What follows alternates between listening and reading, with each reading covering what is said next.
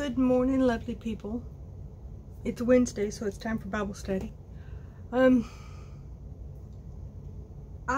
want to talk to y'all about fear.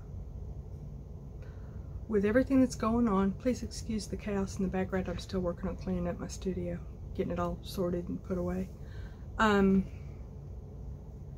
With everything that's going on, door knockers and all of the wonderful things that the news is telling us about, a lot of people are afraid. And I'm not going to say it's unjustifiable, especially over the last 18 months.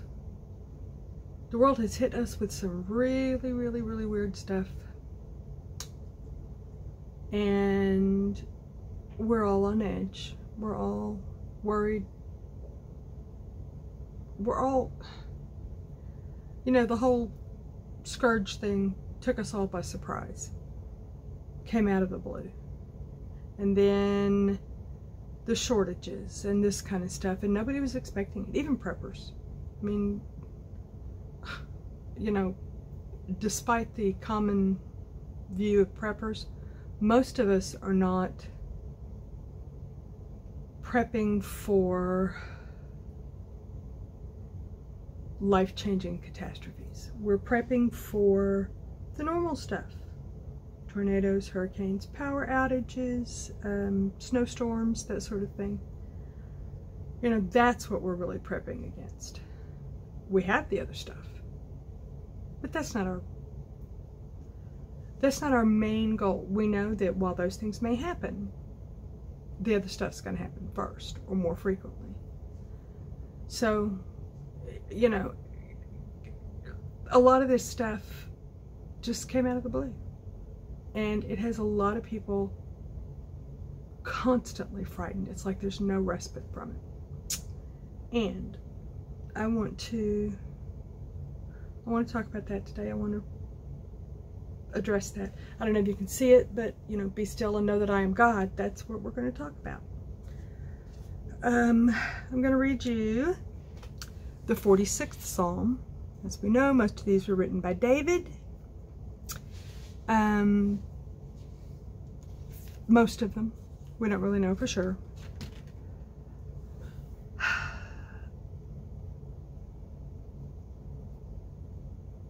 This one was written as a song for female voices, sopranos. And here we go. Psalm 46. God is our refuge and strength, always ready to help in times of trouble.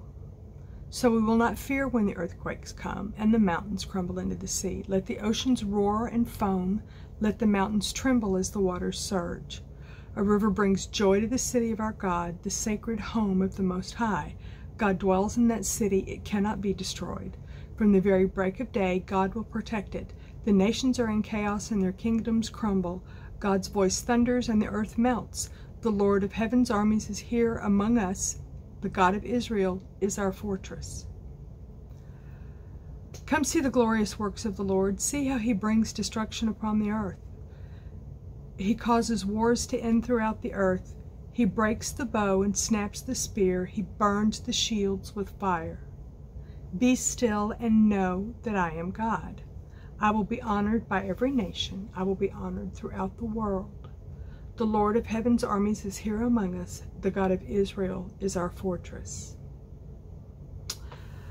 The word of God for the people of God. Thanks be to God. This is one of my most relied upon passages of Scripture. You know how when we read, you know, what I just read to you was the New Living Translation. And part of the reason I like that is because when the translators translated it, they kept in mind that this was all intended to be spoken to crowds verbally, not to be sat down and read from a book or a scroll in their days.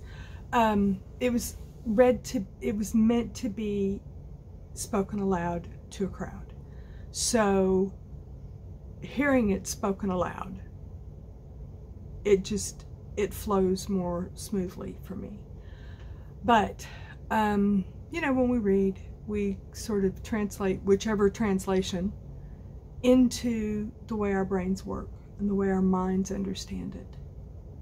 And when I read, "Be still and know that I am God," my Lane's mental translation turns it into, "Chill, Lane, I've got this." And that is probably the most powerful thing, is to remember that our God's got this. He has things in hand. And note, they may not be the things that we want, but whatever comes, whatever happens, be still and know that He is God. Do not let your fears overtake you. Do not let your concerns overtake you. Do not let your anger overtake you. Because be still means more than just fear not. It means calm down. Take a deep breath. Address the things that you can address, and the things that you cannot address, to quote Elsa, let Him go. Let God do God's job, and you do yours. So, I hope somebody finds comfort from that. I hope somebody finds peace from that. I usually do. I always do. I have to show something off. When I was flipping through my Bible to read that verse to you, I keep stuff in my Bible. And on that verse, I had two photographs. One, I don't know if you can see it, I'm going to try to get it up here without too much glare, is my son and his daddy many, many years ago, like 30 years ago. And the other one, I really don't know if you can see this, this is an ancient Polaroid, is of my dad's favorite dog. Daddy raised and trained golden retrievers, and that was Lady, Texas Lady Aggie, actually. She was his bitch and his foundation dog. And she was like another sister. You know, Daddy, that was his girl. But yeah. So, the wonderful things we find in our Bibles. As you can see, my studio is a nightmare, but it is actually improving. I'm at my sewing desk right now. Here, I'll take that. Let's try to see if I can move this around some without making y'all absolutely nauseous and feeling like you're on a roller coaster. I'm going to do this on the tripod, so we shall see. Let me flip it around. Yes, there's my empty desk. We're going to hang the television up there. That's why there's nothing on my desk. But storage, storage, storage. Storage, storage. Most of that is actually sorted. It's just not put away. And then we have fabric. And my sewing machines are behind those doors. And all of their bobbins and notions and stuff are down there. And then more stuff that really hasn't been unpacked but been shoved up out of the way. Yeah. I got my bookshelf done. And more yarn and more yarn and more sewing stuff. And we got my work table built again. Yeah. That's just random stuff. And a loom. Surprise, surprise. And let's see what we got over here. Most of that I made. Obviously with the exception of the straw hat and the fur Kalinskis. Yeah, all that stuff I made. And more yarn. My computer desk buried behind other things. My bobbin lace pillow. Bobbin lace and weaving tools. Weaving, spinning. My yarn swift. My embroidery hoop. The fireplace. more boxes and stuff I have to unpack. But yeah, it's coming along. I have the sweetest husband ever. He got me a 36-inch floor loom that's coming by the end of this month, by the middle of this month. So I have to get this room ready to accept a 42-inch wide piece of equipment. But yeah, we'll go out in the girls' yard. They're out here playing in the Queen Anne's lace. I have gathered about half a gallon of blackberries. I had discovered that I have frost grapes and elderberry and a humongous black walnut tree and 2 peach trees and lots of Rose of Sharon and elm trees and some beautiful silver maples. But yeah, I'm going to lose the grape, part of the blackberries, if not all of them, and probably the elderberry when we remove these trees that are way too close to the house and not well thought out when they were planted. But yeah, you know, I'll replant elderberry and I'll replant the grapes and I'll replant the blackberries. We're going to lose the pear tree, but that's okay because I think there's only one and you have to plant pear trees in pairs. Who would have thunk it? But we have 2 peach trees. I found a fig tree. I tell you what, the picture of this app has been a lifesaver for me because none of this is stuff I recognize because it's not stuff I'm used to. The trees and stuff here are different. The weeds here are different.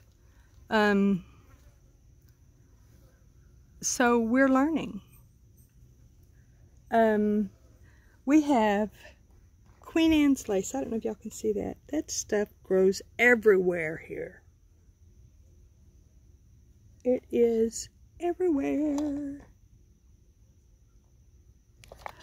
But yeah, the young guys are supposed to come and mow today. And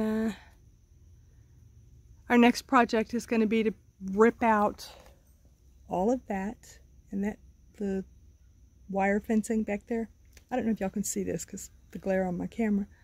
But yeah, there's wire fencing that goes from retaining wall to retaining wall that we got to get rid of and clear everything that's growing in it, which is blackberries, grapes, and a pear tree, so I can keep line of sight on the dogs. And both of the dogs keep eating unripe blackberries, which makes them sick, so they need to be out of their reach. But yeah, there's Chinese privet hedge, which I despise. I hate that stuff. It's impossible to control and impossible to kill. So, and we've got some dead trees and stuff like that. But yeah, things are coming along. We're working on the inside of the house. We really haven't done anything on the outside. But that's okay, because I'm not planning on my garden going in until next year, along with my chickens and rabbits if I can sneak them in. But we're getting things done. I hung some pictures this morning. I had lots of wall space in my old house. Lots. And I had cathedral ceiling that I had, you know, from the back of the sofa clear up to the cathedral ceiling. I had family photos. Look, my hairpin keeps snipping out of my scarf. Yeah, and I don't have near that much space here. So we're trying to figure out what art goes where. And we haven't even gotten into the photographs yet. But I think what I'm going to do is I'm going to set out 5 boxes for the 5 kids. Please do not mess with the gate. Whatever's going on the other side of that gate is not your business. Thank you. Sorry. I think I'm going to set out 5 boxes, 1 for each of the kids, and just start putting photographs in them. And yeah.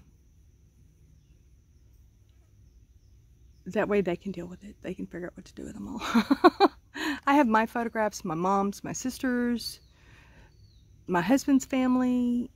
You know, I have generations back worth of photos. And I need to make sure that the right ancestors go to the right kids, because he has his kids and I have my kids. And yeah, we have a lot more windows here, so there's a lot less empty wall space. Could you please come down from there? Weezer? Weezer? She's up there tracking bugs through the Queen Anne's lace, I guess. I'm trying to let them run out as much as they can, because they're going to be closed up in the house for a couple of hours when the boys are doing the lawn. But we have the nicest young men that do our lawn. A couple of high school brothers. And man, they're so polite. I love it. Small town life. These boys are just, their mom and daddy did well. And they're helpful and eager to work.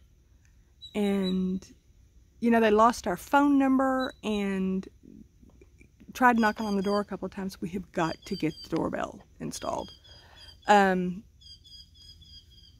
yeah, they didn't want to, you know, impose or anything else. So we, my husband talked to the boys yesterday and said, look, if y'all can't get a hold of us, if you will let us know what day you're coming and you come on a schedule, we will put your check under the doormat so that if you don't see us, you will still get paid.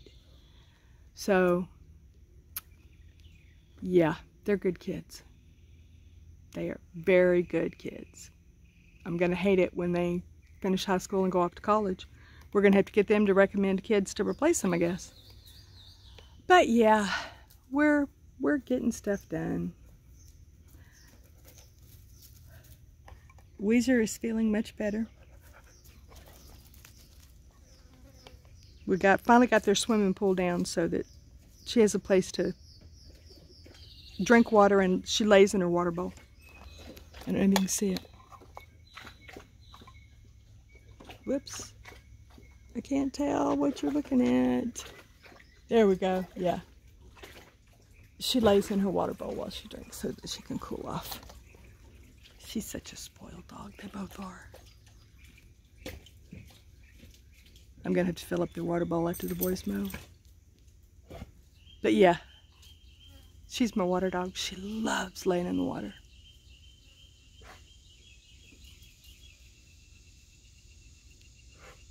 She has the most lab genes, obviously. But yeah, that's what we're doing. I think we're going to see our oldest daughter sometime before the end of the month, which will be exciting. I think we're going to drive to Springfield to see them. His work is going well. I'm getting stuff accomplished, bit by bit.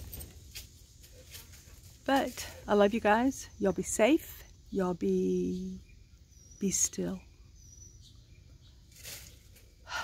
Be productive. Be creative. Be silly, as I watch Weezer rolling around on the dirt back here. Be silly. Do something just really goofy. Make somebody smile. Make somebody laugh. And be here next time.